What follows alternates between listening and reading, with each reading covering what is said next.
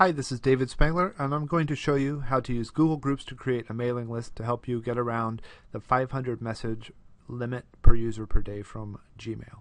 If you press Create a Group from within Groups, we're going to name the group, Test Group, a group description, Test Group, and I'm going to select Restricted on the access level and create my group.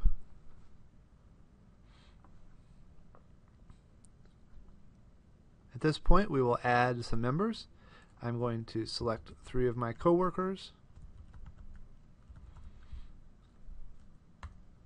and turn off the send email to new members notifying them they have been added, and add the members.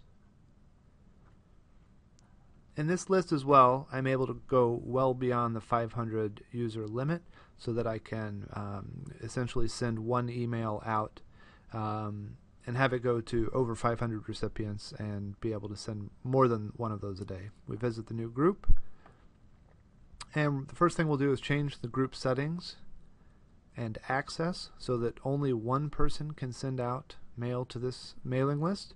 So we're going to change the Who Can Post Messages to Managers Only. Save the changes, and at that moment, under Members, we can see that only one user is allowed to send to this email group.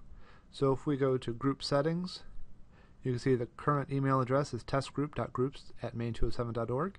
If I send an email message to that, it will be sent to all 4 members of my group, and again, it can be more than 500 members, and that's how you create a mailing list in Google Groups.